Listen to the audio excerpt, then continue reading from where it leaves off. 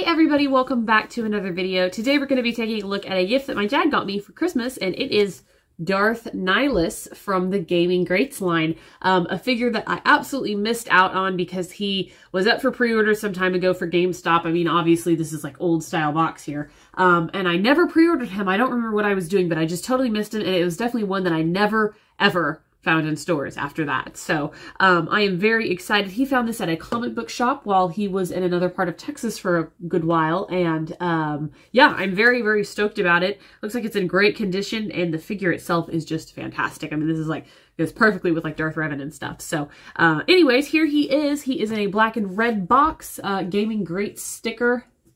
Really cool picture of Darth Nihilus there. Really, really neat. Obviously, this is always a big fan favorite figure for people, I think. And then seeing it come into Black Series form is fantastic, in my opinion. On the side, Gaming Greats again, up top, and then just actually really exactly same as our old boxes. I'm so glad we moved away from this box style, in my opinion. But yeah, let's go ahead and... oh, I don't think I mentioned he is from Knights of the Old Republic. I was going to say, like, let's get him open, but Knights of the Old Republic 2, I do believe, yeah. And it shows the game right there. I think I've only ever played Knights of the Old Republic, but they are doing a remake of one of the two. So I'm excited for that when it comes to PlayStation. But let's go ahead and open this guy up and we'll take a closer look at him. All right, and here is Darth Nihilus. Before we go into him though, I do want to give you guys a look at his accessory, which is just his lightsaber here. It is quite an interesting look. Just silver, so that's relatively plain, but I do like that they gave him his own, you know, custom handle.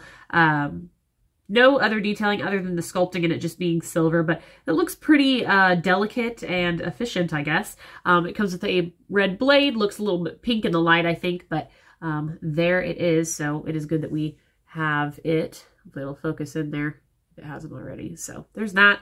Darth Nihilus himself looks pretty cool. From right off the bat, I can like literally tell by feeling this figure that they reuse a lot of Darth Maul's parts. That's kind of weird, but like just his stance that you get from him is like, you can tell.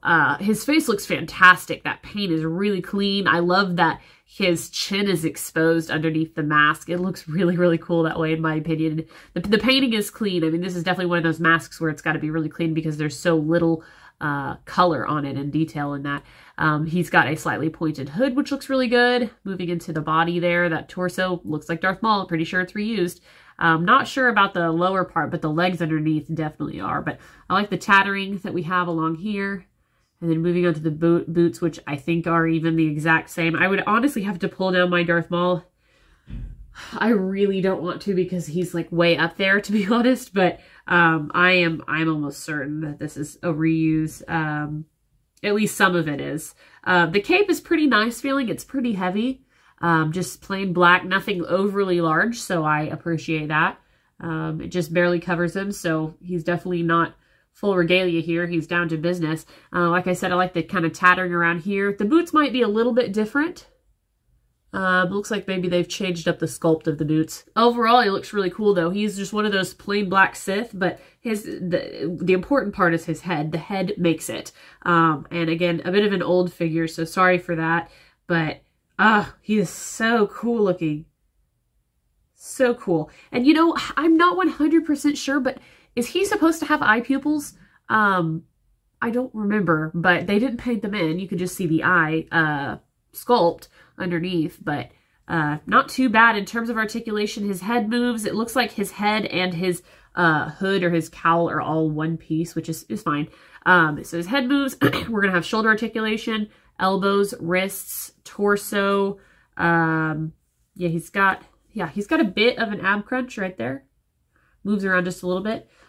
He's got ball joints in the hips, swivel thighs. You can see the swivel mark right there. Double pin knees, and then movement in the ankles. Pretty typical for a Black Series figure.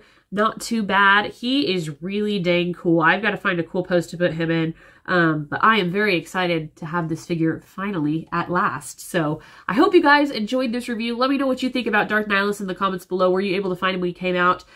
Is this an interesting Sith to you? My favorite is Darth Revan still, but I am so excited to have another old world Sith join him. So anyways, guys, thank you so much for watching, and until next time, I will see you guys later. Bye.